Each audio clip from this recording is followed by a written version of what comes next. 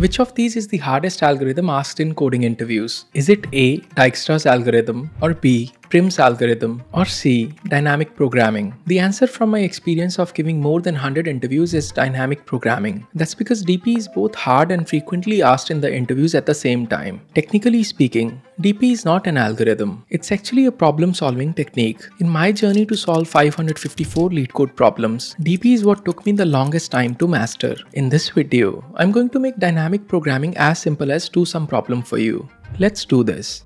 There are 5 steps to solve any DP problem. Let's start with the first step, which is to make assumption. Most people learn to solve DP problems by breaking them into sub-problems. And when you try to do that, the approach becomes quite mathematical and hard to understand. That's why, instead of thinking in terms of sub-problems, I recommend making an assumption. That's because we already have a lot of practice making assumptions in real life when we judge other people. I know it doesn't make any sense right now. So let's try to understand this with the help of one of the most popular DP problems called longest increasing subsequence. There are 2 reasons why I picked this problem. 1. This problem is neither too hard nor too easy. This gives us a great opportunity to think through the solution together. Number 2. I could not solve this problem when a friend gave it to me for the first time. When I could not solve this problem, he told me that I would never be able to crack coding interviews at big tech companies if I could not solve such easy problems. In hindsight, that did not age very well. So by choosing this problem, I want to give hope to people who are scared of coding interviews. In the longest increasing subsequence problem, you need to return the longest sequence of numbers that appear in an increasing order in the array. If you look at this example, 0, 1, 2 and 3 appear in an increasing order, which is our longest subsequence. So the answer is the length of this subsequence, which is 4. Notice that the numbers in the subsequence don't need to be next to each other. They just need to show up in the increasing order. If you understand the problem, let's discuss the assumption we need to make to solve this problem. The basic assumption you need to make when using dynamic programming is that you already know the answer.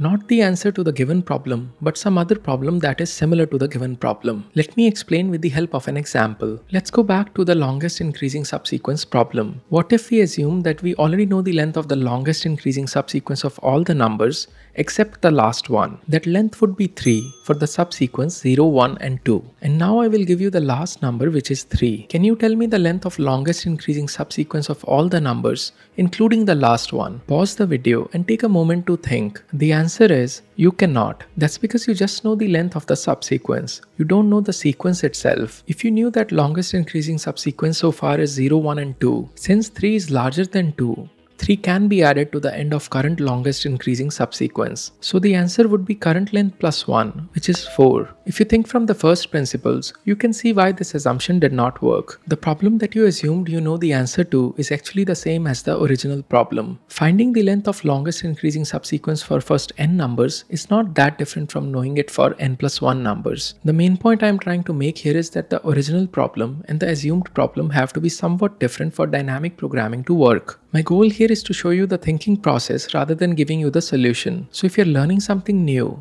do subscribe to the channel. Even though we did not find the solution yet, we have learned something very important here. If you remember, we compared 3 to the highest number in the longest subsequence so far to decide whether the subsequence can be expanded by adding 3 to it. So knowing where a subsequence ends is very important to solve this problem. With this in mind, which other problem can we assume that we know the answer to? We cannot assume that we already know the longest subsequence for the first n numbers because that would be the same problem as the original problem. But we have already found out that we need to know the ending number of a subsequence to decide whether we can expand it. What if we knew the length of the longest increasing subsequence ending at each index of the array? Would that help us? Take a moment to think about it. Imagine that you already know the length of the longest increasing subsequence ending at every index except the last one. How would you get the longest increasing subsequence ending at the last index? We can go through all the numbers starting from the left. If the number is smaller than the last number, which is 3, the subsequence ending at the left number can be expanded by adding 3. The length of the expanded sequence would be the current length plus 1.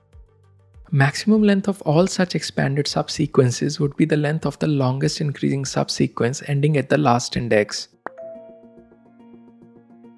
So far, we have just assumed that we know the length of the longest increasing subsequence ending at every index except the last one. But to actually solve the problem, we need to make our assumption real. But how do we do that? It's actually very simple. You must have noticed me saying the same phrase, except the last one, again and again? The answer lies in this very simple phrase. You see, if you take just the first two numbers of the array into consideration, the second number would be the last one. If you take only the first three numbers into the consideration, the third number would be the last one, and so on. We will start by looking at only the first two numbers and forget that other numbers exist. Now, using the second number as the last one, we will find the length of the longest increasing subsequence ending at the second number. Then we take first three numbers into consideration. Using the third number as the last one, we will find the length of the longest increasing subsequence ending at the third number. We will keep doing this until we cover the entire array. In the end, we will have the longest increasing subsequence ending at every index of the array. Now for the answer of the original question, we don't care about which index the subsequence ends at. So we take the maximum of longest subsequences ending at every index, and that would be our final answer. If you understand that,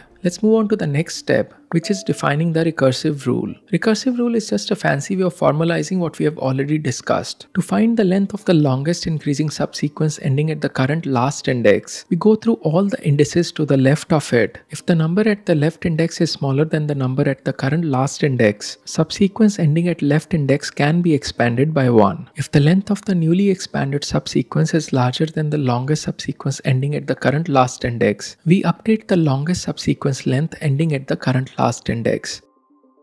That's your recursive rule. Next, we need to define the base case. To make your recursive rule work, you need to set your variables to some initial value. That is what we call the base case. It will all start making more sense once we get to the implementation phase. We have already seen that in order to solve the problem, all we are doing is expanding subsequences ending at a particular index. For the base case, we need to find the initial value of length of the longest increasing subsequence ending at every index. What do you think is the initial length? Before we do any expansion, pause the video and take a moment to think. Each number by itself can be seen as a subsequence of length 1, ending at its own index. And this subsequence is an increasing subsequence because it has only one number. So the initial length for the longest increasing subsequence ending at any index would be 1.